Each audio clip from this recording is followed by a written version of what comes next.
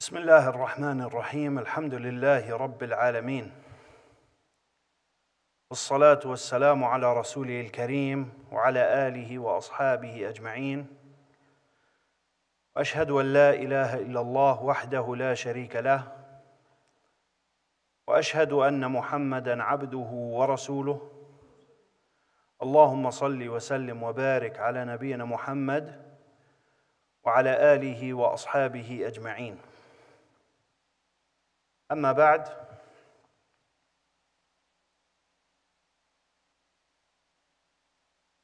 يقول الإمام شيخ الإسلام شمس الدين ابن قيم الجوزية رحمه الله تعالى فصل وكان إذا وضع يده في الطعام قال بسم الله يعني الرسول صلى الله عليه وسلم وأمر بذلك ويقول إن نسي بسم الله في أوله وآخره حديث صحيح والصحيح وجوب التسمية عند الأكل وتاركها شريكه الشيطان في طعامه وشرابه وأحاديث الأمر بها صحيحة صريحة ولا معارض لها ولا إجماع يسوغ مخالفتها.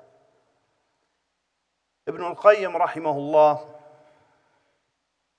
he mentions here a chapter, and again, this is all of these chapters here are regarding what the Prophet ﷺ would say, how he would say it, when he would say it, on what occasion.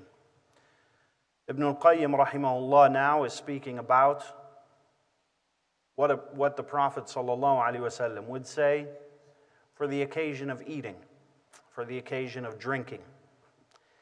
He says, the Prophet ﷺ, when he would go to eat, he would say, Bismillah. The narrations regarding saying Bismillah, all of them mention Bismillah, just like that. Some scholars, such as Shaykh al-Islam Ibn Taymiyyah rahimahullah, he mentions Bismillahir Rahmanir Rahim.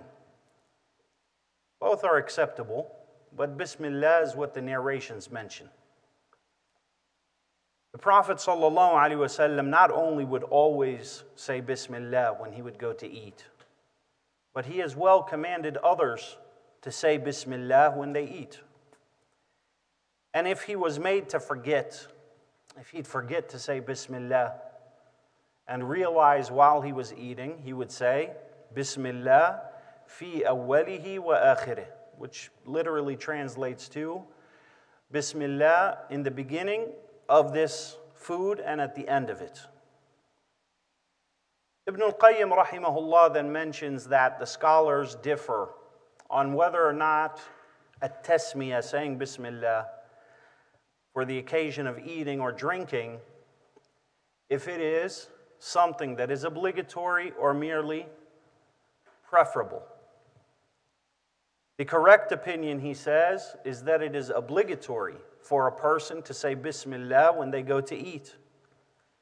And a person who fails purposely to say Bismillah or otherwise when they go to eat, a shaitan will accompany them in their food and drink. He says the narrations regarding its obligatory nature, the obligation of saying Bismillah, they are clear and they are authentic narrations. Then he goes into the issue of if saying Bismillah, if a group of people are eating together, is it enough for one person in that group to say Bismillah, or does each person individually have to say Bismillah? It's a difference of opinion amongst the scholars. The opinion that Ibn al-Qayyim leans towards here and adopts in Zadul-Ma'ad is that it is an obligation on the individual level. Each individual is obliged to say Bismillah is obligated to say Bismillah when they go to eat. Because there are some things, يعني الفروض في الإسلام تنقسم بشكل عام إلى فرض أو فروض كفاية وفروض أعيان. أمر يكون فرض عين يعني واجب على كل واحد، على الأفراد، مثل الصلاة فرض عين، فيش حدا بيقدر يصلي عن الثاني. وعندنا فرض كفاية مثل الأذان، إذا أذن أحدنا سقط الأذان عن الباقي. صلاة الجنازة مثلا، زيارة المريض، أشياء كثيرة.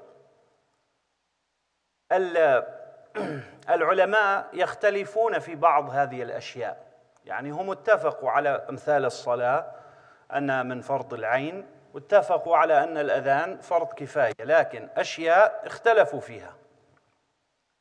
من هذه الأشياء إذا كان جماعة جلسوا على مائدة واحدة ليتناولوا الطعام جميعا، هل التسمية فرض عين أم فرض كفاية؟ هذه مسألة اختلف فيها الفقهاء. بعضهم قال الإنسان إذا سمى أحد الجماعة فإنه يكفي الباقين، فإنه يكفي الباقين. وبعضهم قال بل يجب على كل واحد أن يسمي لنفسه، وهذا الذي مال إليه ابن القيم رحمه الله تعالى هنا. قال يجب على كل واحد منهم أن يسمي تسمية مستقلة لنفسه، واستدل على ذلك برواية أن النبي صلى الله عليه وسلم كان جالسا مع أصحابه على مائدة الطعام، وجاء أعرابي فأكل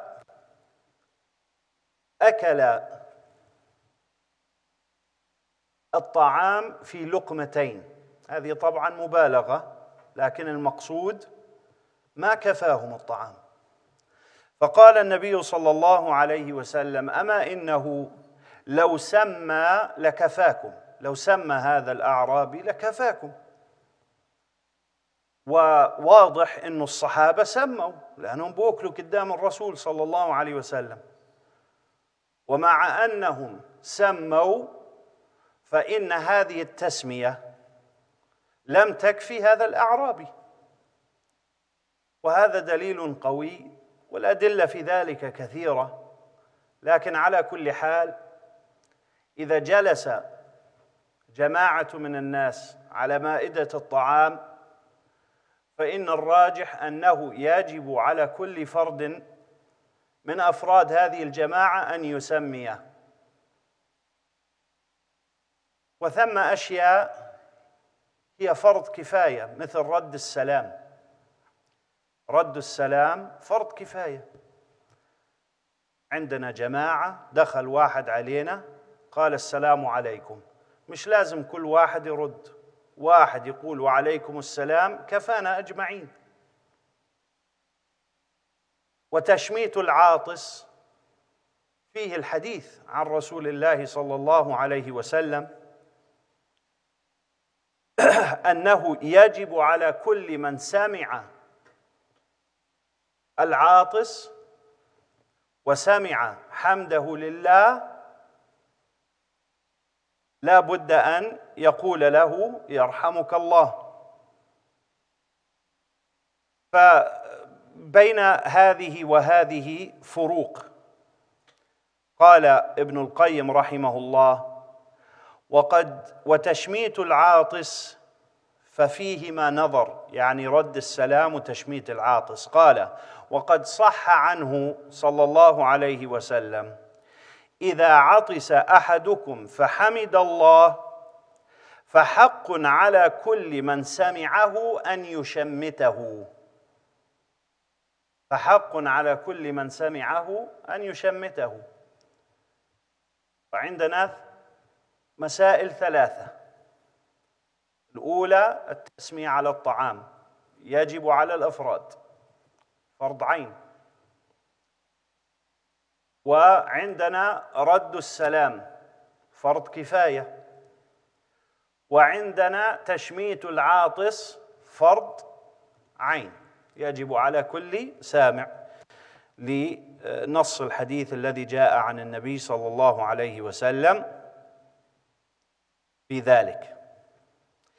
Ibn al-Qayyim rahimahullah then goes into an issue which is actually very pertinent. That issue is as follows. If there is a group of people eating together, is it enough for one person to say Bismillah for the rest? Or is it something that each person individually needs to say? It's a difference of opinion amongst the scholars. The opinion that Ibn al-Qayyim bolsters here and adopts here in Zadul-Ma'ad is that it is an obligation upon each individual. He mentions, for example, a narration that the Messenger of Allah sallallahu alaihi wasallam was amongst his companions. They were eating, and a man came in to join them.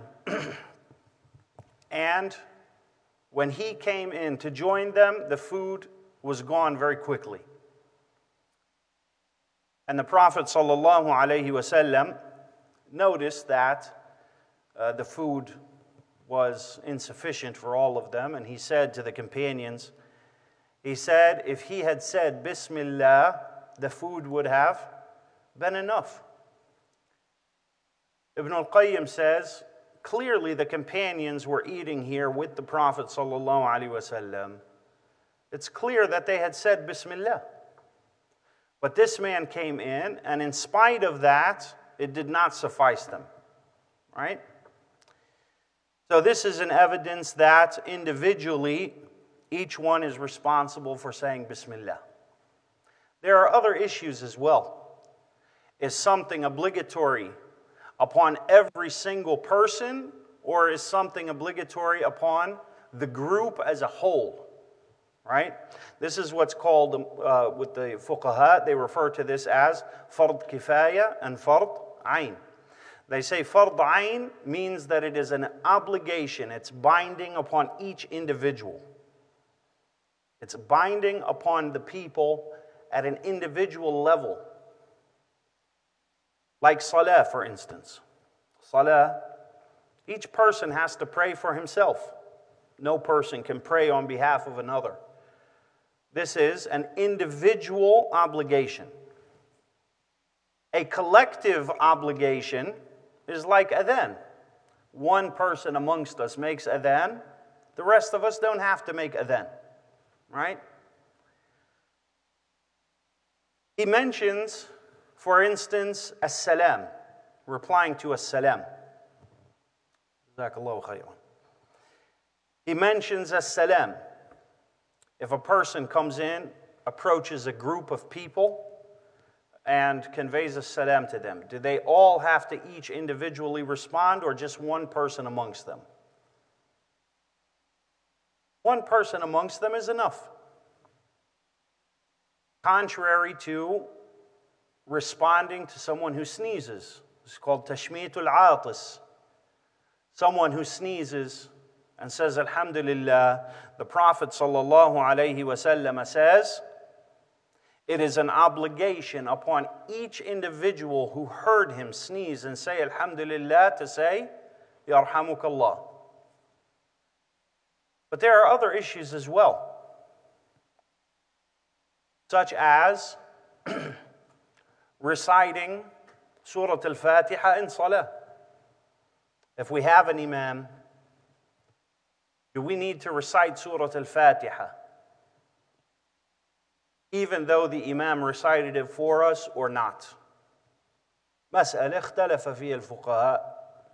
هل يجب على الأفراد قراءة الفاتحة إذا صلوا وراء إمام وأسمعهم قراءته، يعني في الصلاة الجهرية؟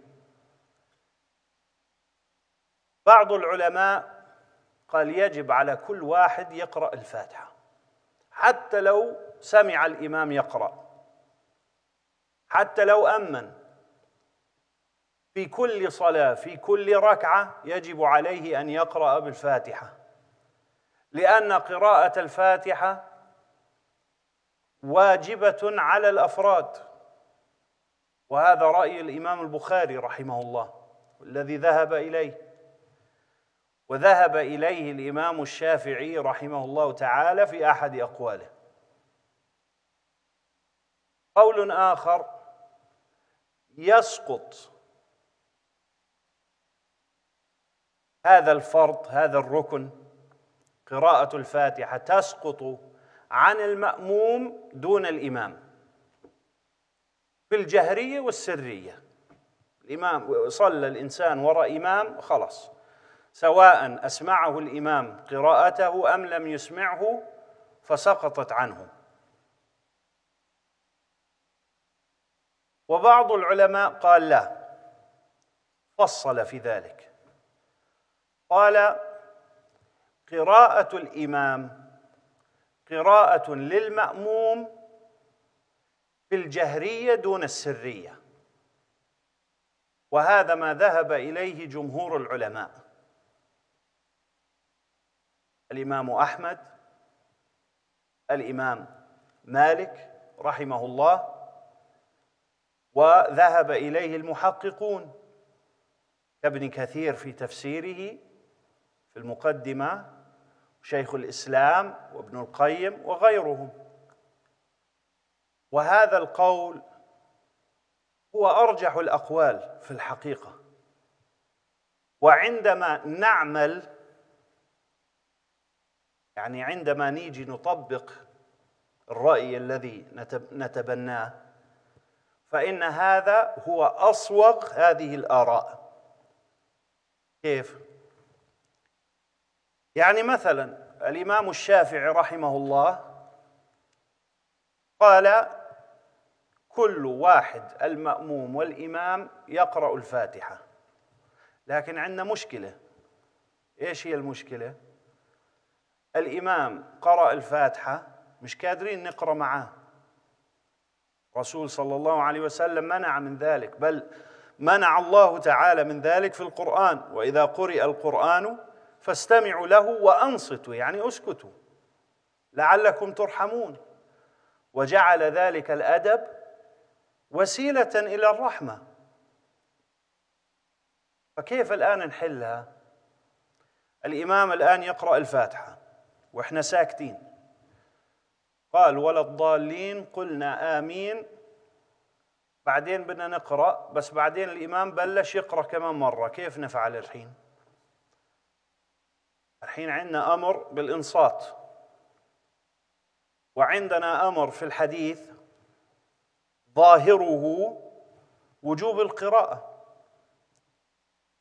الإمام الشافعي رحمه الله قال بل على الإمام أن يسكت سكتة بين القراءتين، يعني بين الفاتحة وبين الآيات اللي يقراها بعد يجعل سكتة لطيفة لمن وراءه ليقرأ. لكن في هذه مشكلة أيضا. لماذا؟ لأن العلماء كلهم أجمعوا على أن هذه السكتة لم توجد في الحديث، مش موجودة هذه السكتة. طيب، قال بعضهم بل يقرأ بالفاتحة وإن كان الإمام يقرأ. أسألكم الآن، إذا كان الإمام يقرأ كل واحد وراه قاعد بيقرأ في الفاتحة، لمين بيقرأ الإمام قاعد الحين؟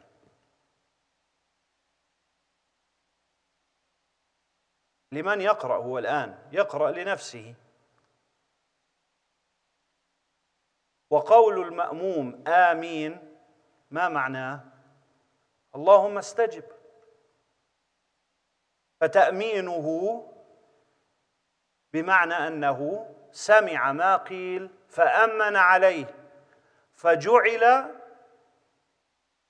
قارئا شرعا. شرعا الذي يؤمن فهو كالفاعل. كيف؟ الله عز وجل يقول في قصة موسى أن موسى عليه السلام دعا على فرعون في سورة يونس، دعا عليه قال ربنا اطمس على أموالهم واشدد على قلوبهم. فقال الله تعالى في الآية التي تليها قال قد أجيبت دعوتكما. طيب هو موسى اللي دعا. قال العلماء المفسرون بل دعا موسى وأمن هارون، فجعل الله تأمين هارون عليه السلام دعاء، وفي الحقيقة دعا. سامع موسى عليه السلام يدعو وهو يقول آمين، فجعل الله موسى داعيا وجعل هارون الذي أمن على دعائه داعيا. قال قد أجيبت دعوتكما. على كل حال المسألة طويلة، وقد أفرد فيها بعض العلماء الرسائل والمؤلفات، لكن الذي ذهب إليه الجمهور والمحققون وابن القيم الذي نحن الآن في صدد قراءة تأليفه هو قراءة الإمام قراءة للمأموم إذا أسمعه القراءة، يعني في الجهرية دون السرية. في السرية كل واحد يقرأ لحاله وهذا أمر واضح، لكن في الجهرية قراءة الإمام له قراءة قد جاءت أحاديث بهذا اللفظ ولكنها لا تصح عن جابر وغيره. Another issue that follows this kind of topic, and that is if we're all together, what is obligatory upon individuals in a group, in a collective, and what is obligatory upon the collective as a whole. We mentioned, for instance, Bismillah when we go to eat is an individual responsibility. We mentioned as well saying Yarhamukallah to someone who sneezes, that this is also an individual responsibility. We mentioned As-Salam is a collective responsibility. Meaning if one person says Wa alaykum as-salam, that's enough for the group. Another issue that goes along these lines is in salah. When we're making jama'ah together, all of us collectively, is it obligatory for each one of us to recite Surah Al-Fatiha, or is the Imam's recitation enough? This is a difference of opinion amongst the scholars, and it's a very ancient difference of opinion. This is an issue that has been discussed and absolutely thoroughly gone through in ad nauseum detail, right? The opinions vary. Some of the scholars say each individual person needs to recite Surah Al-Fatiha on his own, whether he can hear the Imam's recitation or not. And this is a strong opinion, and it's the opinion of Al-Imam Al-Bukhari, rahimahullah, in his Sahih. Another opinion is it is only a responsibility of the Imam. The person who's praying behind the Imam has no responsibility to recite at all. However, a third opinion, which is the opinion of Ibn Al-Qayyim, Shaykh al-Islam, Ibn Kathir as well, and others, and it's the opinion of the majority, also Imam Ahmad, Imam Malik rahimahullah, is that if the Imam recites aloud, then his recitation is sufficient. However, if the Imam recites in a silent prayer, Dhuhr, Asr, then each individual is responsible to recite for himself. يقول ابن القيم رحمه الله: وكان يمدح الطعام أحيانا. عفوا،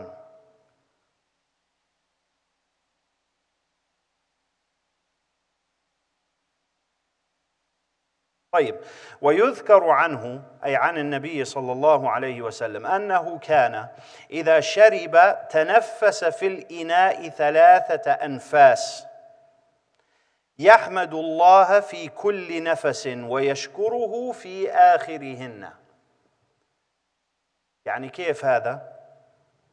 يذكر عنه أنه كان إذا شرب من الإناء قال بسم الله ابتداء، ثم تنفس في الإناء 3، يعني بين كل شربة يأخذ نفس. ابن القيم رحمه الله هنا يقول: يحمد الله في كل نفس ويشكره في آخرهن.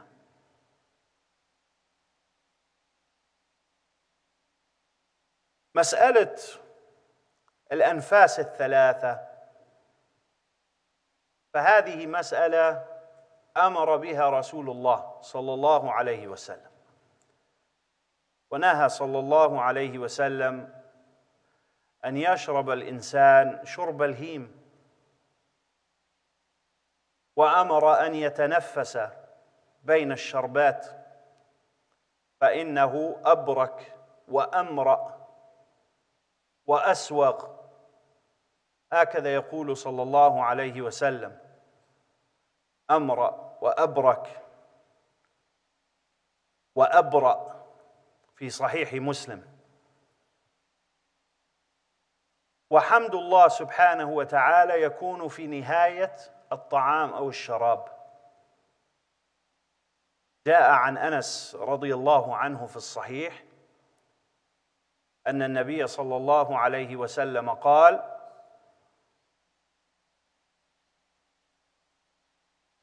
إن الله تعالى ليرضى عن العبد إذا شرب الشربة أو أكل الأكلة فيحمده عليها.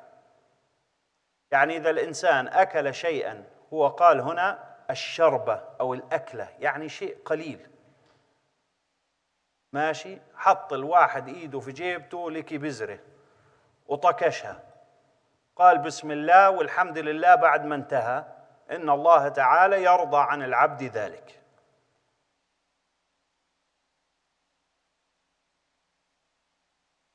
مسألة أخرى هي كيفية هذا التنفس. الرسول صلى الله عليه وسلم أمر بأخذ الأنفاس بين الجرعات، وقال أبرك وأمرأ وأهنأ. وبعض الناس بيعمل هذا بخطأ، يعني بأخذ ليس هكذا، وإنما المقصود أن يتريث الإنسان في أخذ هذا الشراب، ولا يشرب دفعة واحدة، فإن هذا من أوصاف أهل النار، كما وصف الله تعالى أن أهل النار يشربون شرب الهيم. ما هي الهيم؟ الأبعرة التي فيها مرض مهما تشرب لا يسد هذا الشراب عطشها، فالظال تشرب حتى تموت، ينفجر بطنه. هذا هو شرب الهيم. الإنسان إذا وجد وصفا لأهل النار فإن هذا الوصف ينبغي عليه أن يتجنبه في خلقه وسلوكه. وقد جاء عن بعض الصحابة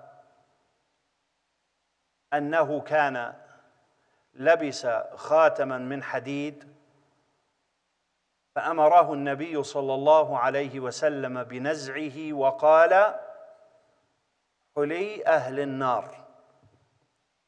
حلي أهل النار والعياذ بالله.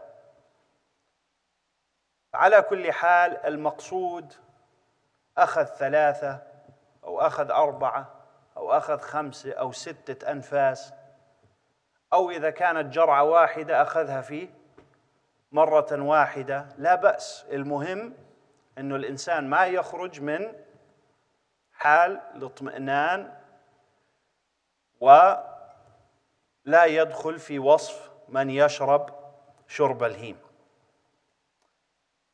Ibn al-Qayyim rahimahullah mentions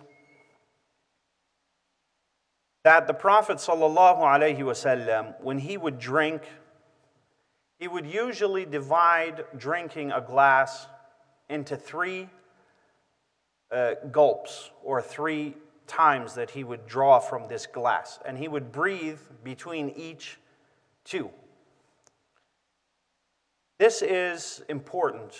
The reason for this, the Prophet ﷺ commands us, he says, we are not to drink all at once.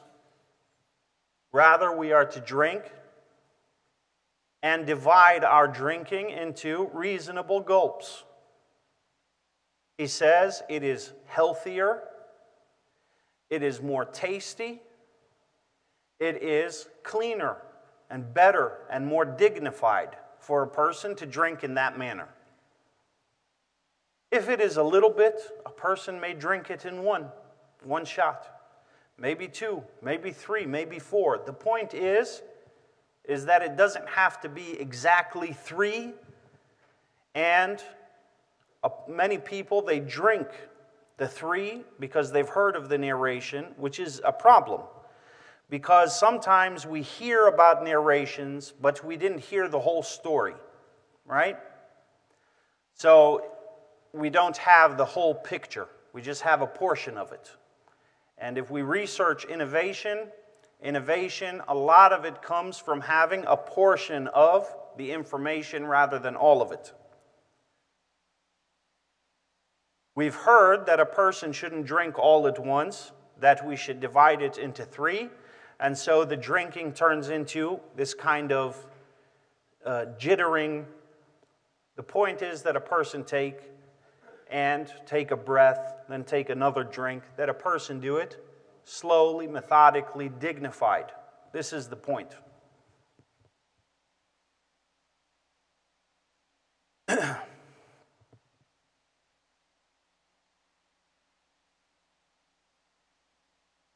And when a person is completed drinking, that he is to thank Allah subhanahu wa ta'ala and to say Alhamdulillah, whether it's eating or drinking. جاء عند الإمام الترمذي الحمد لله الذي أطعمني هذا ورزقني من غير حول مني ولا قوة. هذه رواية يصححها كثير من العلماء من الحفاظ رحمهم الله. This dua that I've just mentioned is an authentic dua that the Prophet ﷺ would make at the end, at the conclusion of his meal. Likewise, another issue من المسائل أيضا التي ذكرها العلماء واختلفوا في كونها من باب الكفاية أو من باب وجوب العين. الصلاة على الرسول صلى الله عليه وسلم. هل يجب على كل فرد من الأفراد أن يصلي عليه إذا سمع؟ وهل يجب عليه عند كل ذكر له أو في نهاية الكلام؟ وإذا دعا الإمام بالصلاة عليه أيكفيه أن يقول آمين أو يجب عليه أن يتلفظ بالدعاء؟ هذه أقوال، والراجح أن الداعي إذا قال اللهم صل على محمد كفى المستمع أن يقول آمين. وكذلك الصلاة عليه كلما ذكر صلى الله عليه وسلم. فقد جاء عند ابن حبان في صحيحه، وهو حديث يعرفه كثير منا، أن النبي صلى الله عليه وسلم صعد درجات المنبر، فعلى درجة فقال آمين، ثم على أخرى فقال آمين، ثم على الثالثة فقال آمين، فقال إن جبريل أتاني فقال يا محمد من ذكرت عنده فلم يصل عليك فأبعده الله، قل آمين، فقلت آمين. هذه رواية صحيحة صححها المنذري في الترغيب وغيره. فبناء على ذلك يجب على الإنسان أن يقول صلى الله عليه وسلم إذا ذكر عنده، ومن باب أولى إذا ذكره هو. لكن إذا كان للإنسان فكرة كاملة، بده يحكي جملة كاملة وفيها ذكر للرسول صلى الله عليه وسلم أكثر من مرة، يكفيه أن يصلي عليه مرة واحدة في نهاية الكلام. هذا قد جاء عن الشافعي وغيره. وكذلك في الأدعية والأذكار توقيفية عند العلماء. توقيفية. إيش يعني توقيفية؟ يعني لا بد للذكر أن يذكر كما ذكره رسول الله صلى الله عليه وسلم بالنص. جاء في صحيح الإمام مسلم عن البراء رضي الله عنه أن النبي صلى الله عليه وسلم علمه ما يقول إذا أوى إلى فراشه. قال توضأ وضوءك للصلاة، ثم اضطجع على شقك الأيمن فقل اللهم إني أسلمت نفسي إليك وفوضت أمري إليك ووجهت وجهي إليك وألجأت ظهري إليك رغبة ورهبة إليك، لا ملجأ ولا منجى منك إلا إليك، آمنت بكتابك الذي أنزلت ونبيك الذي أرسلت. لاحظوا، ونبيك الذي أرسلت. فقال البراء بدي أعيدها عليك، تأكد إني جبتها. فجابها، إلا في النهاية قال ورسولك الذي أرسلت. قال لا تقل ورسولك الذي أرسلت، بل قل ونبيك الذي أرسلت. الفرق يسير، لكن صححه النبي صلى الله عليه وسلم. والأحاديث من هذا الباب كثيرة، يعني حديث جابر في الصحيح في الاستخارة قال كان النبي صلى الله عليه وسلم يعلمنا الاستخارة كما يعلمنا التشهد، أو كما كان يعلمنا السورة. ليش؟ للتدقيق على الألفاظ. فالعلماء يقولون ينبغي على من دعا بدعاء مأثور عن رسول الله صلى الله عليه وسلم أو ذكر مأثور عنه أن يلتزم به ولا يغير فيه، فإنها توقيفية. فمن ذلك مثلا خطبة الحاجة عن جابر وغيره توقيفية. كان يقول صلى الله عليه وسلم، كان يقول فإن أصدق الحديث كتاب الله وخير الهدي هدي محمد، ولا يصلي على نفسه. فالإنسان يقول كما جاء في الأثر تماما، لا يغير فيه شيئا. كذلك في الجمعة مثلا، إذا كان الإمام يدعو فالناس يؤمنون، يقولون آمين. فإذا صلى الخطيب على النبي صلى الله عليه وسلم كفاهم أن يقولوا آمين، وقد مر بنا. هذه بعض المسائل التي من هذا الباب. A final and closing issue here is the issue of as-salah upon the Prophet sallallahu alaihi wasallam.